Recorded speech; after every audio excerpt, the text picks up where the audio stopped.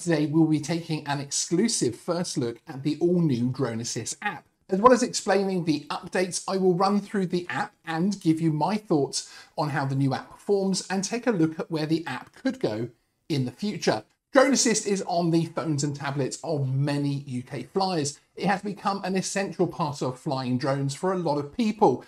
However, the app has never really had many updates and has certainly not seen the level of refresh it has gone through to produce this new version. Originally, the app was created by the talented people over at Altitude Angel on behalf of NATS, or National Air Traffic Services.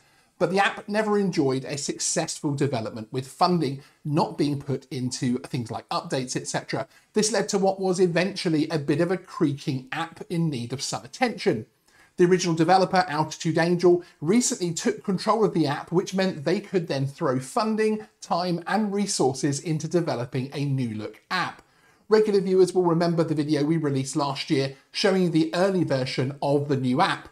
After recent beta testing with a volunteer group of testers, the app is now ready to be launched to the public. In fact, you'll be able to download the new Drone Assist app in just a few days from this video being published. So let's take a little look at the app itself and talk through how it works and some of the improvements that have been made. I will also give my personal tips on setup to allow you to get the most out of the app to support your drone flights. The app launches very quickly and immediately runs smoothly. The map is very sensitive to touch and updates very quickly with both air and ground information. The UI is very simple and intuitive. At the top of the screen, you have 4 key buttons. The search key, allowing you to look up specific locations. The map layer button, which gives you quick access to adjust what you see. I'll come back to that in a couple of minutes. The map details button, giving you the option to change the map style. And this is for the first time. From the road version we're all used to seeing with Drone Assist to things like satellite labeled and even terrain. The 4th button at the top of the screen is something new and exciting for Drone Assist. This gives you some weather information for your location and time, as well as giving you a 1 hour ahead prediction. So this is useful to check when you're on site and about to fly. The weather section gives you things like wind speed, direction, percentage, cloud cover, temperature, precipitation, as well as other useful information such as pressure and visibility. The ability to hit a button and check an hour ahead is also very useful. With the recent changes to UAV forecast, it might be a future update idea here for Altitude Angel to consider an even longer detailed weather section with a longer range forecasting over a few days, but it's great to see weather now being included on the front page of the app. At the top right of the screen, you have the usual center on location switch, which will snap you back to your live position. At the bottom of the app, we have 3 buttons: My Plans, Map, and the Settings cog with the word You below it. We'll explore these in a couple of minutes. Back to the top of the screen and the Map Layers button, it is useful to have access to map information and layers quickly from the main screen this time. This allows you to fine-tune the app to show the information you want to see. For me, I would recommend turning a few of the options off. That's just me personally, as I say. The first one here, which is upper airspace, can be switched off. You don't need that. The next one, regulated airspace with the drone symbol, certainly needs to stay on, as this is the main restrictions that we follow. In fact, the rest of these, in my opinion, should actually stay switched on, as they include things like temporary restrictions and also ground hazards. The list of included zones highlighted below can then be further tweaked. Here, I would personally switch off control zones. These are the larger zones surrounding airports, etc., which are outside the aerodrome flight restriction zone and are actually intended for manned aviation. It is basically the zone where the aircraft will follow the ATC of the airport when flying at certain levels, so you don't need to have it switched on. This is one of the most common questions relating to the Drone Assist app, so it's useful to be able to turn this off very quickly from the front screen. You can also turn off prisons. These restrictions are related to an exclusion zone around prisons, preventing helicopter flights, manned helicopter flights, and do not include drones. Now, although I turn this off, please keep in mind that there are all sorts of complications around flying your drone near prisons, including some actual restrictions for certain prisons. So do check locally if you're flying very close to one, but turning this tab off will stop the very large restriction circles showing on the app. The remaining button is the drone in a circle at the bottom right corner, which brings up a few options in terms of planning and logging your flight. So all of the explanations so far is how much capability you have within the new Drone Assist app without needing to sign in. So you can get all of the information you need without the requirement to provide any information of your own, essentially. The next parts do need a sign in, and by the nature of the sections, things like information about your drone, etc. But if you want these extra services, you probably won't mind handing over things like your email address, setting up a password, that type of thing. So first off, we can look at the settings tab, titled You at the bottom right-hand side of the screen. This will give you access to a lot of the information that will feed the app.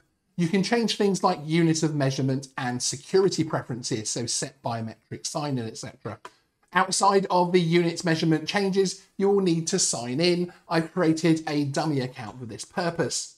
Once you are signed in and the account is verified via a code to your email, the settings tab will then give you this view with your name as a signed in user at the top. The details section has your address, registration details and mobile number, etc. That kind of personal information. The aircraft section allows you to save your aircraft details. This helps in terms of logging your flights on the app, but also if you use the Drone Assist app to gain FRZ flight authorizations through the UTM Ready feature, it helps there too. So setting up a drone is really easy. You first of all give it a little sort of name. You can call this one Mini 2, whatever, etc. And then you enter the manufacturer's details below and describe the aircraft itself and also give it its weight. The most useful time for this information is actually when you use the UTM Ready system, as that is then that information is passed on to the aerodrome so they can see what type of drone you are flying very easily.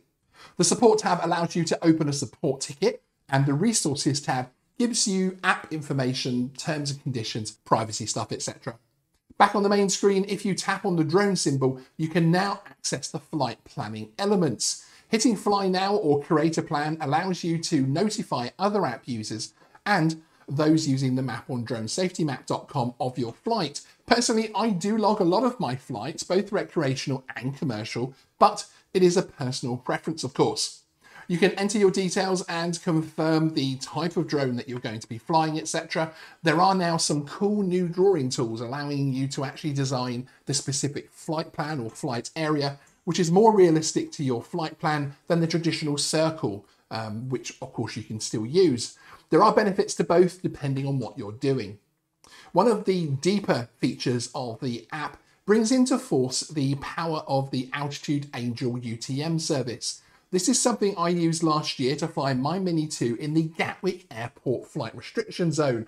There is a link in the description to that video showing my flight.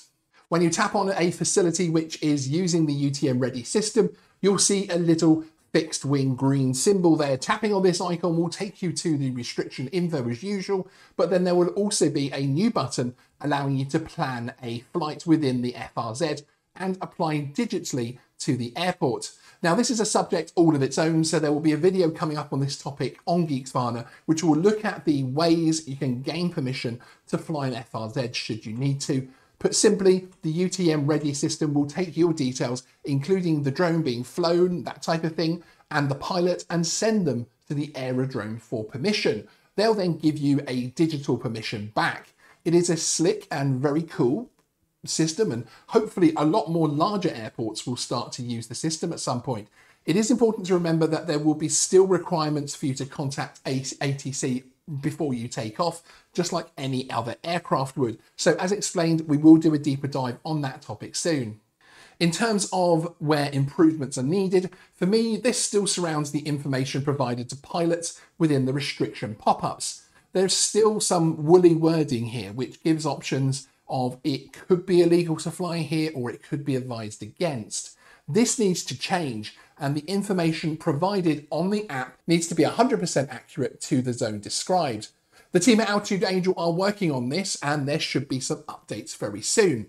So there we have it. The new Drone Assist app is coming to an app store near you very, very soon. For those of you watching this premiere live, you will now be automatically redirected by the magic of YouTube across to a special live show where I will be joined live in the studio by some of the Altitude Angel team to discuss the new app and the future of drones and lower airspace activity in the UK. It's going to be a really interesting show, so do join us. If you're watching this on the replay, then you'll be able to access that via a link in the description below. Sean out.